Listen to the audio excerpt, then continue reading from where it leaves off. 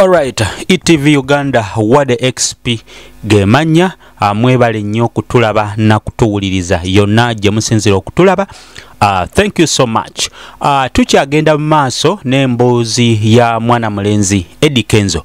Olunaku lwa leero eddakiika ntono nnyo eziyise mwana mulenzi ono avuddeyo n'ateeka screenshots eza WhatsApp conversation ye ne yali mukyala we Rema Namakula ku Facebook azitadde ku Facebook ye Eddy Kenzo nazoolekeza obubaka wano mwabagamba mbu nfa Rema read this WhatsApp conversation read this WhatsApp conversation carefully.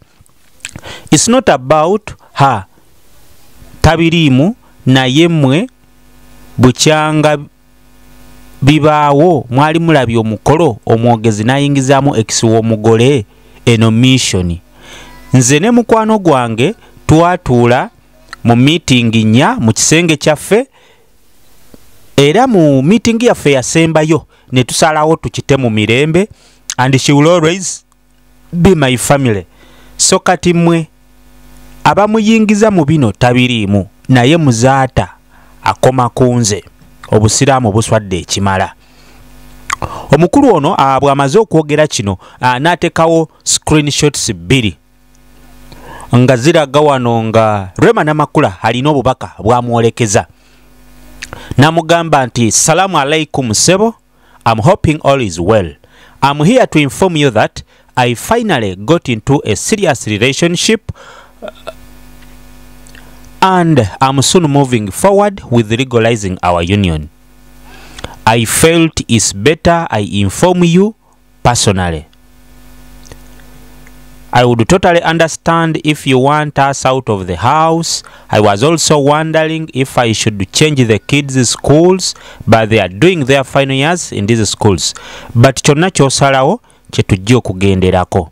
Meanwhile, thank you for allowing us to stay in the house for all these 2 years after you left. Bless you. Obubaka buno okukyusizaamu akatonotono asoose n'atolera yasooka n'atolera Eddy Kenzo salamu namugamba nti kasubire ali bulungi namutegeeza nti alina enkolagana ey'omukwano egenze mu maaso era ng'asuubira nti agenda kugezaako okugitukuza legalizing it. Era nga n'agamba nti yali agadde akimugambe ye ng'omuntu era n'amutegeeza oba Kenzo yandyetaaze bave mu nnyumba era n'amwebuuza nako oba basobola okukyusa abaana oba basigale gye basomera kubanga engeri tamu gyeri nti eggwako. Era n'amwebaza okubakkiriza okubeera mu nnyumba emyaka 2 okuva lwe yabaleka.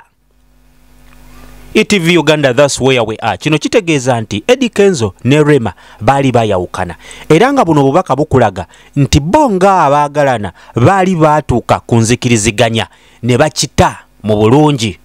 Era wano bubaka bulaga Eddy Kenzo ngaddamu n'amugamba I'm happy for you Mama Amal. I think you know how much I love you as a person. I will always be there for you. We are family for life. Good luck in your new chapter. Masha'Allah. About the house, take your time till you feel you need to go. For the kids, let them finish exams. They will start next year, first term.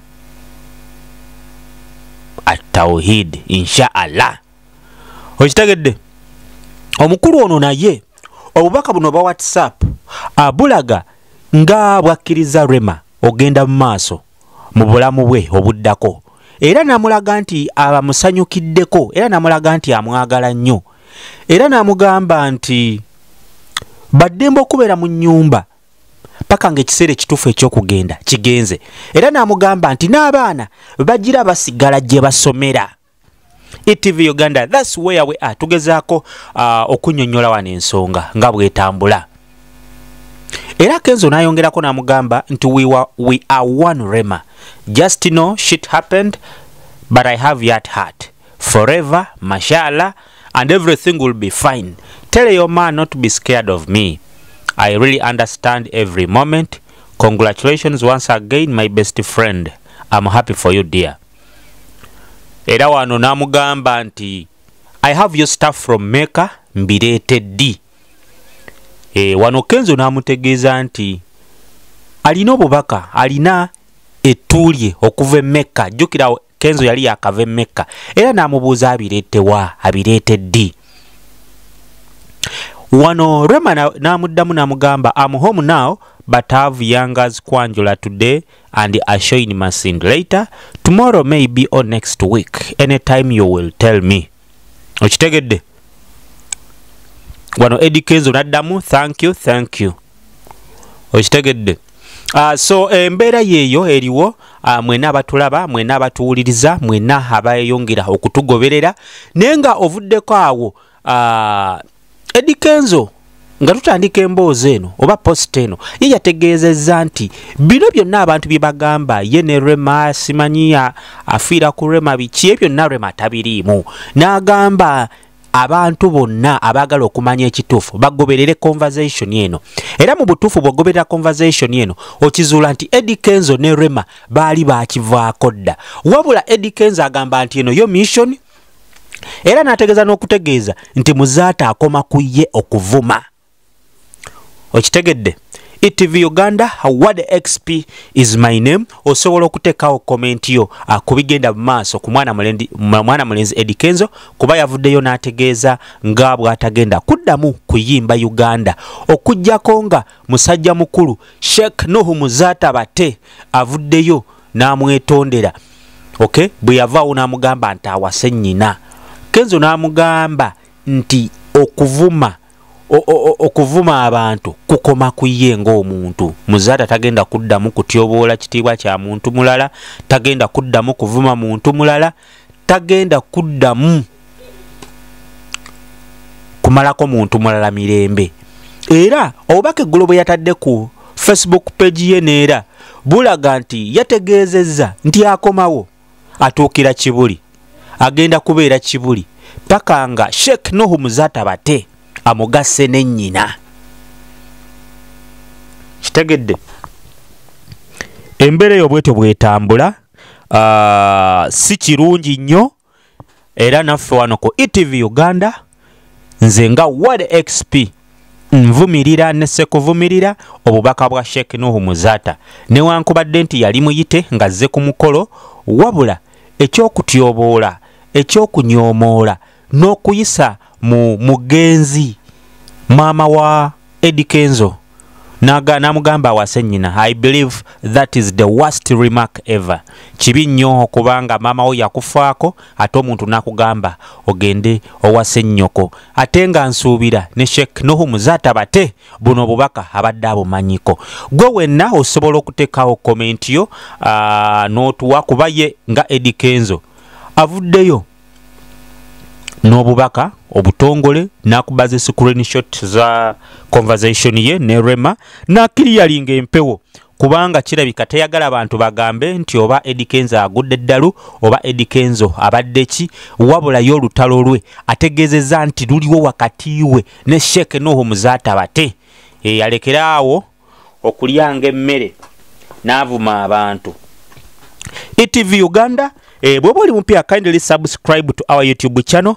After subscribing, click on the bell notification button. Okukujjukizaako okukuzaayo emabega gwe eyakatwegattako embiranye eno wakati wa Eddy Kenzo ne Sheikh Nuhu Muzaata Bate yatandika ku Independence Day ennaku z'omwezi zaali 9 ogw'ekumi guno omwaka gwennyini 2019. Omukulu Sheikh Nuhu Muzaata bwe yayogera ku lwa famire ng'omumanyi n'avaayo n'agamba nti balavuniga semyekozo tebawasa era n'akulisa nnyo Rema enduulu awo neevuga. Bwe yamalaawo n'agamba nti simanyi agenda awase nnyina. Of course, it's well known nti Rema abadde in love with Kenzo era Kenzo gwe tuyinza okubala nti ex-we era ndowooza okuva ku Eddy Kenzo omusajja gwazzeeko okwagala ye Dr. Hamza Sebunya. So this message eya Sheikh Nuhu Muzaata Bate yali directly ku muyimbi ono Eddy Kenzo. Kyamunyiiza kyamuyisa bubi n'asaba Sheikh Nuhu Muzata bate amwetondere n'avaayo n'asazaamu concert ze zonna e Uganda n'avaayo nakola ebintu bingi nnyo n'agamba akomawo Sheikh Nuhu Muzata bate amugatte amuwoowe ne maama we. ETV Uganda Wad XP ge manya mwebale nnyo kuwuliriza mwebale nnyo kubeerako mbagala nnyo baganda bange. Thank you.